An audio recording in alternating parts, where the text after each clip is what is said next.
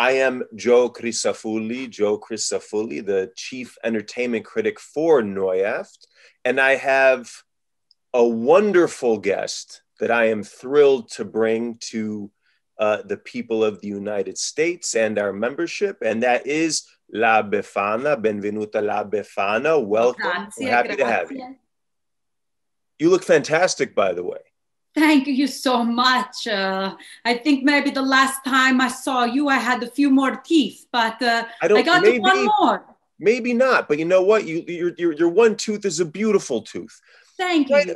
Right off the bat, Befana, I would like to ask you, we're in a very interesting time right now. You look up in the sky, and we have a rare conjunction of the Christmas star. Can you tell us what's special about this rare conjunction of the Christmas star?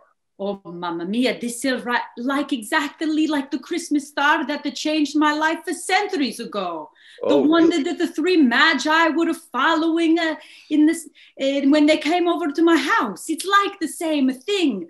You know, they were very smart men. They told me about all things I really can't even remember. But they told me one day in the future, a long time from now, we're going to see the Christmas star again. And I'm pretty sure we just saw it. I think this is it. Now, Befana, I've seen a lot of you around on the streets of New York City with cookies and with people and having a great time. Can you explain to us exactly what you're doing on the streets of New York? Okay, well, I came to New York a while ago. My friend Pasquale, he told me, Befana, it's time. You haven't left Italy all these thousands of years. Go to New York. Maybe you get on Broadway. Maybe people will remember you like Santa Claus or something. Sure. I said, oh, I really don't want this, but I'll go to New York anyway. And well, then what you know, coronavirus break out. Alitalia won't fly me home. My magic broom broken, and I said, what am I going to do? I look around, all the people start to feel so sad. I said, I got to do something. So I did what I can. And you know me, I like to bake the cookies. So I started to bake cookies. I made some new friends with this organization called the City Relief. Do you know them? City Relief. Tell us a little about City Relief. Oh, mamma mia, these people are like angels. They come all over in their bus. It's a beautiful bus. They come all over the city. They bring soup, bread, resources, socks, the things you need to survive for a day, to the people who don't have a home and are needing a little bit of hope. So one day walking around the neighborhood, I see them and I got a little spark in my heart that said, maybe I got to go talk to them. Even though I'm very shy, I listened. It was like a little whisper. And I run over to them and I said, hey, I'm La Befana. I'm new to the neighborhood. Do you think I could come with you and share my cookies with your friends here on the street? And guess what? They just welcomed me. Oh, that doesn't doubt me that they welcomed you, because we're very happy to have you as well. And you know what? Alitalia and Italy's loss because of the whole coronavirus thing and getting you back home has definitely been our game. So we thank you very much. So that makes me feel so nice. Well, thank you. And how would you say, Befana, that New York City has changed you? Oh, well, you know me. Typically, I don't like people see me. You know, if I visit the kids on the January 5th, I bring them the gifts. But, you know, if you try to see me, you might get a little bop on the head from my broom. But New York is a different kind of place. All of a sudden, my spirit changed. I'm a little bit more social. I don't mind being in public so much. I don't know what it is about this city, but it makes me feel just alive, like I'm young again. Wow. Well, you are famous for not being seen. I'm and pretty you do famous for come not when eating, children are that's true. asleep.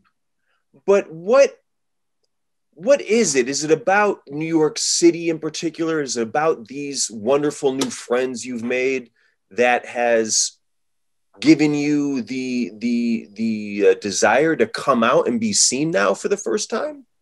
Well, yes, I guess so, because I love my little village in Italy. I like the simple life.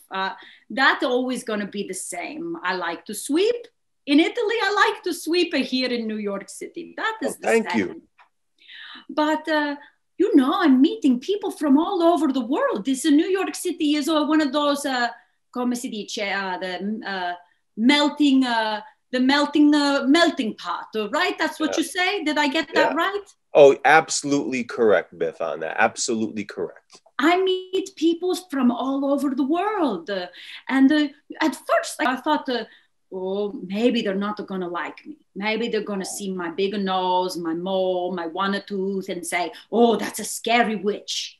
I thought maybe, but very surprised. These New Yorkers are very open-minded people.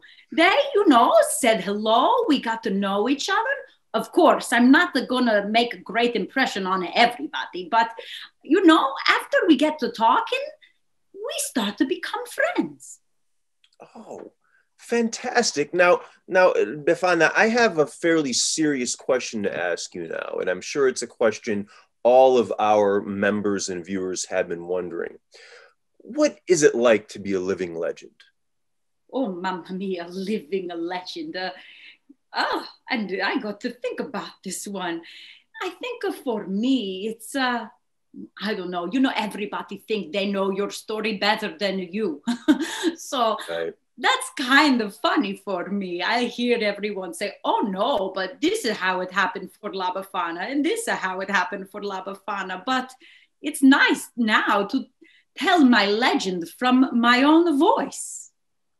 Oh, yes, invaluable. And we're all the richer for it. Now, I was wondering, since you are of a wisdom that comes with the ages, and you did come a great deal to visit us, I was wondering, what advice do you have for humans? Oh, the humans. I really feel for you. This is part of the other reason, really, why I'm making myself visible. A couple of my friends said, La Befana, you've been around for over 2,000 years. You've seen humanity, right? The evolution of humanity, all the darker times, the brighter times. You've been there, done that. So I know we're in a part of our human evolution that's a little tricky. But I see so much hope for the humans. So I'm here to give you that hope as we make this. It's like a bridge into another time. And we're so close. We just need to keep that hope alive in our heart. Well, I think that's a wonderful message and something that has maybe to do with hope. I was wondering if you could tell us what's the difference between joy and happiness? This I think I see a lot. Everybody on their project happy. They want to be so happy. But these are difficult times, right? People think they need certain things to be happy, right? It's always dependent on something else. These times are called for joy. But the joy not mean everything working out the way you think it's supposed to work out. Well, you know what I'm saying. I think I do. Well, you humans think, oh, only my life is going to be happy if I have this. And then you wonder why you're not happy. Joy is different. It means you are, I don't know, I think honest in every moment of the life, this beautiful story of a life. That you just show up with an open heart, curious, and you see what kind of magic you find. Maybe a spiritual authenticity regardless of our circumstances. Well, That's wonderful. You said that better than me. Thank you. Oh, I like to have a no. translator. Well, seeing as how that's such a wonderful goal and what you've been doing to help us achieve that goal, could you tell us how are cookies going to change the world? I know everybody think, oh, La Befana, you crazy. You little old lady, you lost your mind. The cookies are going to change the world. But it takes time. You know, I've been watching the humans for a long time, and sometimes life is difficult. It doesn't treat everybody the same way. Some people get the harder knocks, you know, and it makes your heart a little bit hard. So nothing like a nice sweet to soften up the heart, open it up a little bit so you can maybe find the magic in the life again. Oh, grazie moltissimo, Befana. That is so wonderful. And we are so happy to have you here for the upcoming Feast of the Epiphany and for this whole Christmas and holiday season.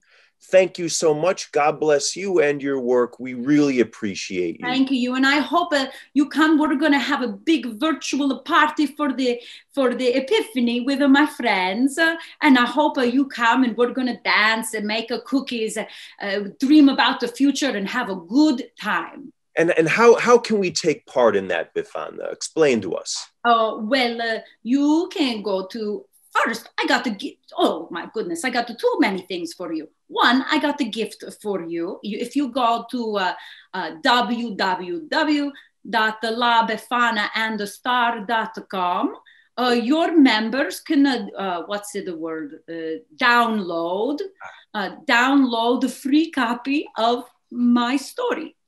It's about. Oh, wonderful. Yes. And then we're gonna, from there, we send you an email, invite you to our party so that we can keep, alone together, but with a joy and love in our hearts. Wonderful. Sounds good. So we implore everyone to go check that out. It's going to be a wonderful get together. And La Befana, grazie moltissimo. Grazie.